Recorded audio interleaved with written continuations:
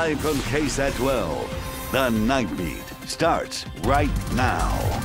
Oh, I know you can feel it. Excitement growing for tomorrow's annular eclipse, but not everybody is looking forward to the event. Why some in Bandera County are worried about the crowds.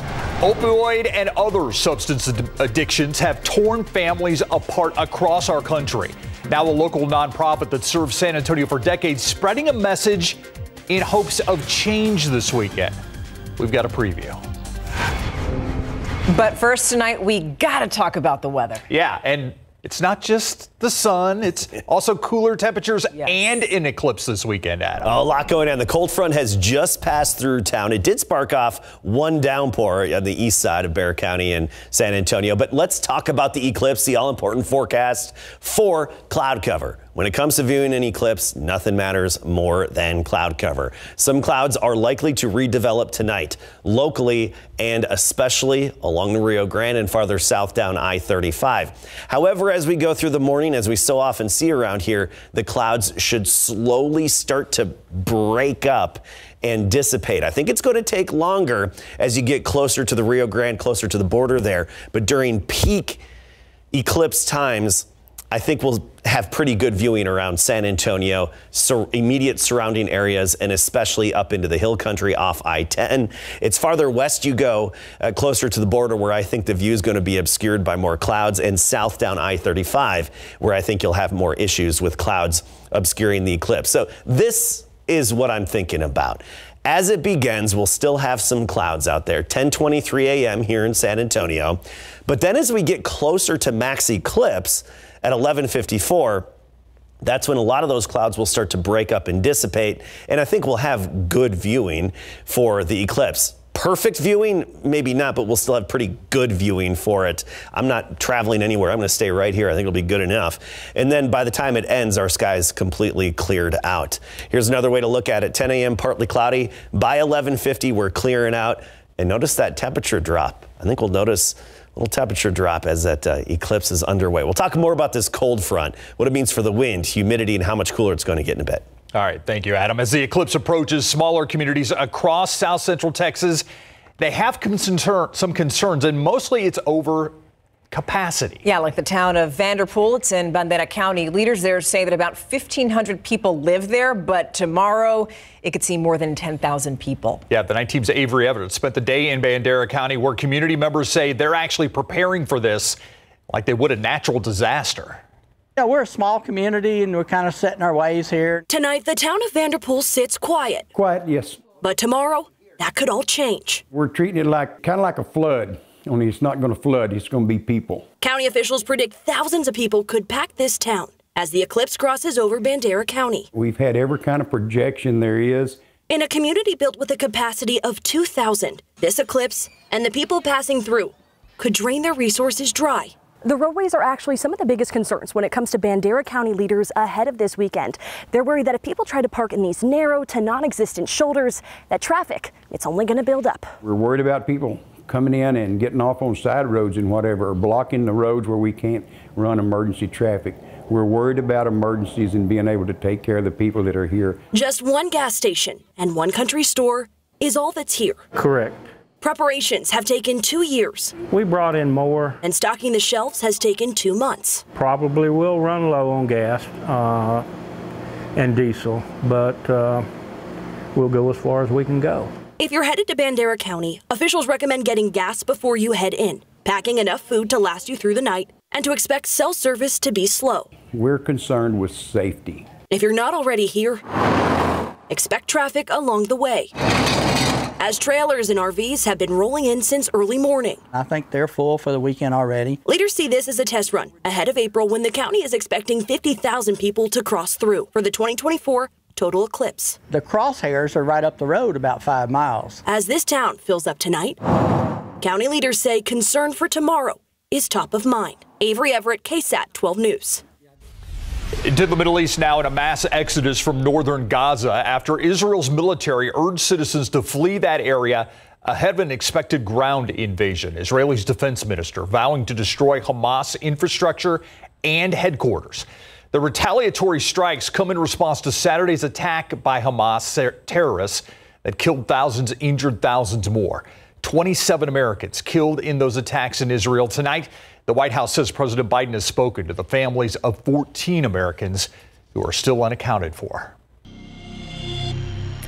A teenager is in jail tonight after a routine traffic stop turned into something a lot bigger. So we want to show you some packages, 2 of those that you see right there on that table. They contained about 40,000 pills that tested positive for fentanyl. 19-year-old Brian Betancourt is facing a felony charge of possession and intent to deliver.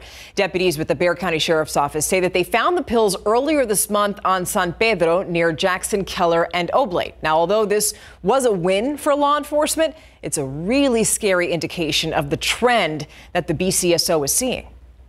The Bexar County Sheriff's Office seized enough fentanyl to kill half the residents of Bexar County. That's over 1 million people that could have died based upon the fentanyl that we seized in 2021. Sheriff Javier Salazar also has another problem, and that is that deputies are finding more potent doses of fentanyl in the pills that they're taking off the streets. Also want to remind you, in light of all this, the Souls Walking for Souls happening tomorrow at Brook City Base at the Green Line. A chance to learn about the dangers of fentanyl and other substances. Our Courtney Friedman will MC that event. It goes from 4 until 8 o'clock. There'll be music, food trucks, and an opportunity to learn how to save lives. To register, visit KSATcommunity.com. So also something that's happening tomorrow, Hemisphere Park is going to be the backdrop for the Light the Night event that supports the Leukemia and Lymphoma Society. KSAT, along with our community partners, are sponsoring the event. Our own Lee Waldman is actually going to be the MC this year. The festivities start at 6 o'clock, and you see that QR code to the right of your screen? Scan it, because once you do that, you'll go on a website where you're going to get more information about the event. Do you know these people? New Braunfels police say those 3 were seen on security video using credit cards that came from a wallet stolen from an HEB parking lot. If you know these people or know anything that could help police find them, you're asked to call Comal County Crime Stoppers. That number 830-620-8477. You get a reward of up to $4,000 if they can track these people down. Now on to national news. House Republicans picking Congressman Jim Jordan of Ohio as their new Speaker nominee. Now, you know the House has essentially been paralyzed after Kevin McCarthy's historic outing. But right now it's still unclear, though, if Jordan can actually win the 217 votes that he needs in order to be House Speaker. As a matter of fact, there are already signs that Jordan is going to encounter some resistance. More than 1,000 new jobs expected to be coming to San Antonio with the arrival of a major agricultural equipment manufacturer. This morning, city and county leaders announced JCB expanding to San Antonio. City officials say JCB is the world's largest privately owned equipment manufacturing company. Mayor Ron Nirenberg and County Judge Peter Sakai say it's expected to have a $30 billion impact over 10 years. It'll also bring more than 1,500 new jobs here. Texas is in a great place. You know, it's central to the country, great port access, a great pro-business climate. I'd hope that other companies take notice of the incredible opportunities on the south side with the I-35 corridor, with obviously Union Pacific and the railroad. We just have a lot of great assets, and it's time to reinvest in the south side, and this company is doing it. I'm excited about it. This will be the company's second North American location. The plant will be built on 400 acres of land on the south side. It is a group that serves San Antonio for decades, and this weekend they are hosting a big event for people who are trying to get back on track with their lives. We've got a preview.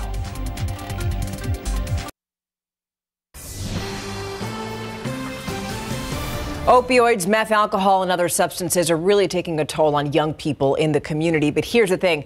It's also affecting their families. Yeah, it affects all of us, really. The Night Team's Patty Santos talks to peer counselors at Rise Recovery who have themselves walked in the same shoes and are now extending a helping hand. My first experience with substances, I was 15 years old, and I struggled a lot.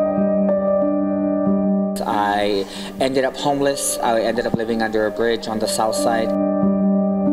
I ended up getting arrested a couple times. Addiction is their past. Now these 3 are using their experience to help others who come to Rise Recovery. One of my goals when I first started working here was to try to be somebody that I wish I had in my life when I was a teenager.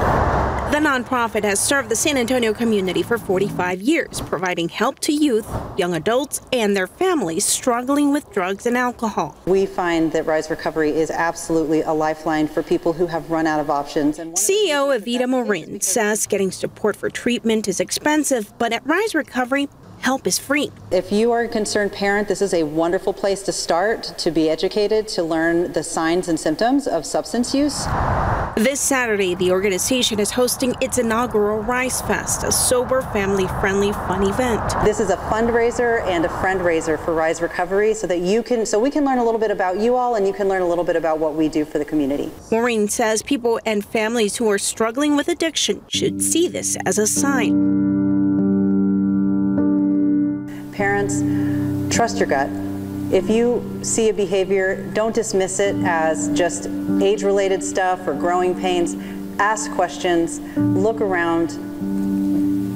Don't walk on eggshells around this issue. Patty Santos, KSAT 12 News. I like what she said. It's a fundraiser and a friend raiser. Rise Fest tomorrow from 2 to 7 p.m. at 2803 Moss Rock. If you don't know where that is, it's near Vance Jackson and Loop 410. On a lighter note, it is hard to believe that we're already in the middle of October, so you know what that means. The Dia de los Muertos Festival just around the corner. It's happening October 28th and 29th at Hemisphere Park. Scan that QR code on your screen to get tickets and learn more about all the fun events. Absolutely. Can't believe it. Just a few weeks away. We're already talking about that. And you know, I love the fact, my two favorite months in San Antonio, April, October. Yeah. Fiesta? Because of weather. It was. Oh, I was like, oh, Fiesta. Fiesta's nice, but the weather's very nice usually those months. And it can go either way those 2 months, yes. And now we're seeing that shift with the north wind now. Changes are happening. The fall-like air is moving in. Take a look at our morning low temperature trend for the days ahead. This is first thing in the morning at sunrise, 62 tomorrow. By Sunday morning, 55. Monday, Tuesday, Wednesday, we're talking mornings in the upper 40s to low 50s. Sweatshirt weather for the kids at the bus stop. Let's talk about tomorrow in detail. We'll start with the low clouds early at sunrise, gradually breaking up as we approach the eclipse time. Still a few passing clouds around the eclipse, but as I said before, should be pretty good viewing here in San Antonio. Notice 11 a.m. 67, noon down to 62 because of the moon blocking the sun, and then we gradually climb back up and make it to 79 for the high temperature with total sunshine into the afternoon. Sunday, similar afternoon. 77 degrees. That's the temperature right now. So the cool air is still lagging behind this front a little bit, but the dew point is plummeted down to 51. Dewies are dropping, and they're dropping fast with that north wind. Still waiting for the humidity to drop south of Highway 90. Carrizo Springs, Kennedy, Victoria, and southward still dew points in the 70s. Give it a few hours. That changes. Drier air is quickly plunging southward. So the wind is picking up, pushing in that drier air. It's just the cooler air we're still waiting on to really notice that difference in the cooler air. Wind gusts tonight through tomorrow morning up to 30, 35 miles per hour, basically through the first half of the day tomorrow. And then that wind subsides tomorrow evening. I mentioned the cooler air being farther behind the front, not immediately here as the front moves in. North Texas temperatures in the 60s, Panhandle right near 50. 40s and even some 30s further up the plains, and that cooler air is going to be pushing in. We're not going to drop down into the 30s. As I showed you, the lowest we'll go is upper 40s by Tuesday morning, but still, you'll feel the changes and notice them this weekend. Fall-like temperatures actually below average, and notice those high temperatures holding steady in the upper 70s through a good chunk of next week. All right, Adam, thank you. So yesterday, Larry was telling us to get our popcorn ready. Yeah, absolutely. For this Reagan-Johnson football game, get your popcorn ready for sure. It's a battle for first place in that district. This game went back and forth until the very end. We got your highlights coming up. Plus, the Spurs beat the Heat. Sohan is back, and Wemby, well, he's jamming. Coming up.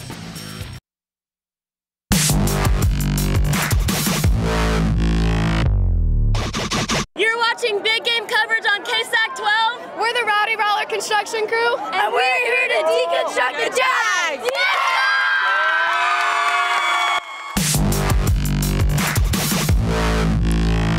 That is is awesome. Johnson and Reagan is the big game in our big game coverage this week. Two undefeated teams going head-to-head in District 28 6A, Mary. And here is where the big game is going down. Hero Stadium, located off of Rohrsbach Parkway.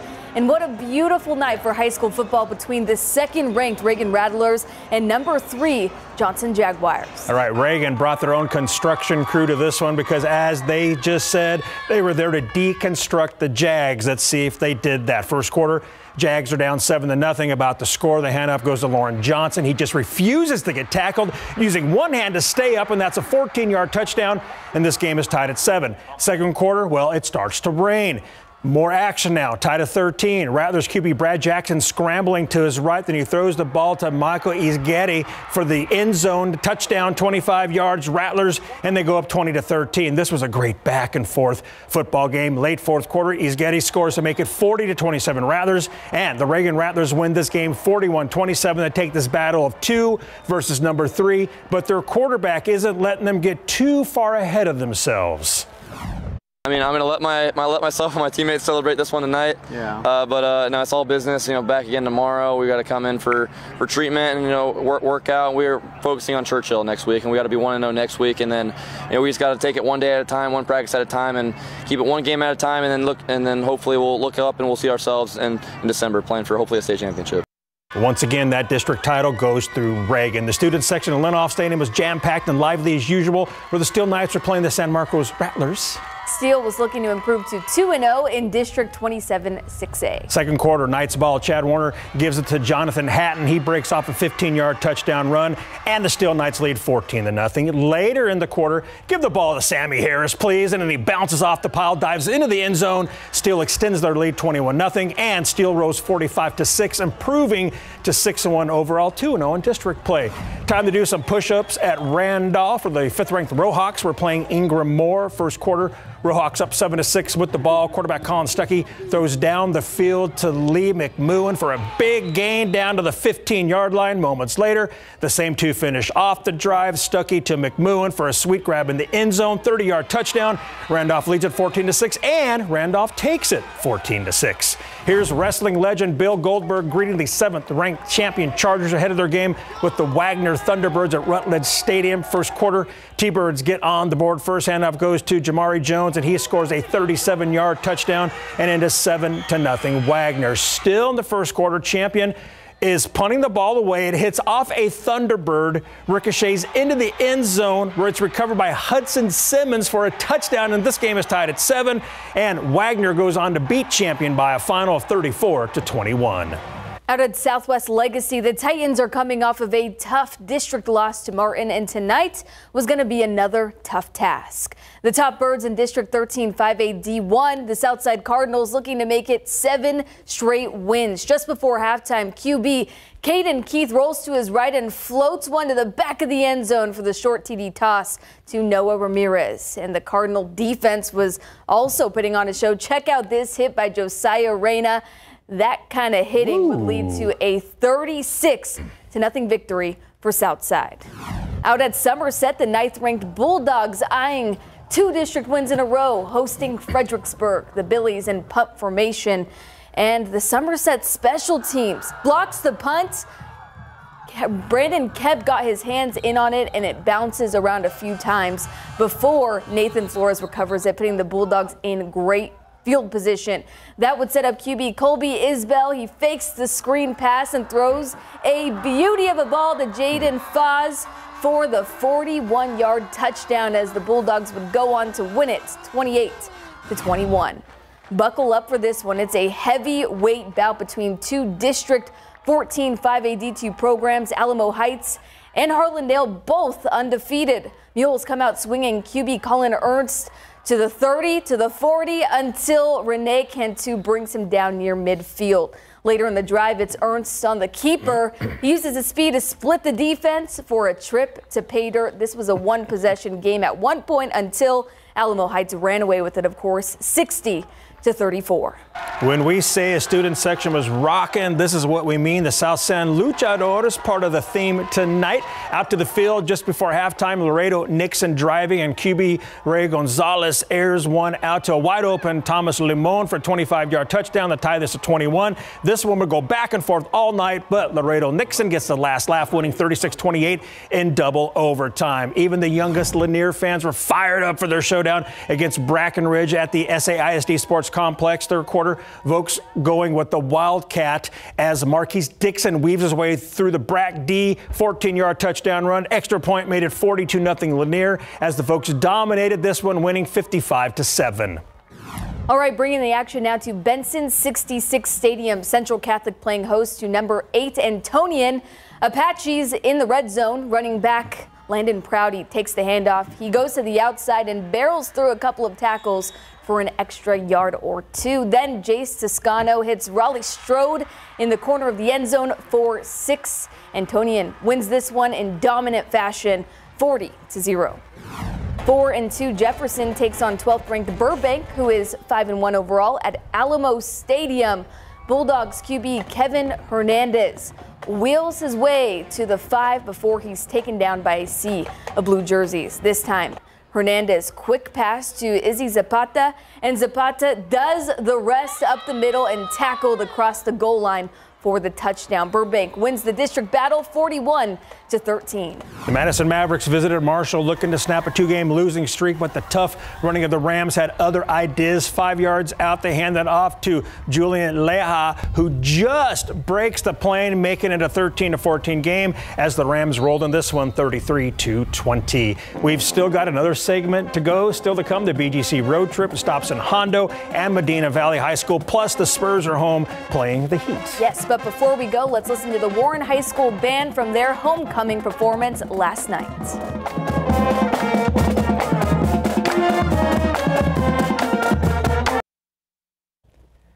Welcome back. It's time for the BGC road trip that saw Photogeti Latigo make stops in Hondo and then Medina Valley High School. We start with the Hondo versus Lytle district matchup, where a spirited crowd filled the stands of Berry Field on homecoming night.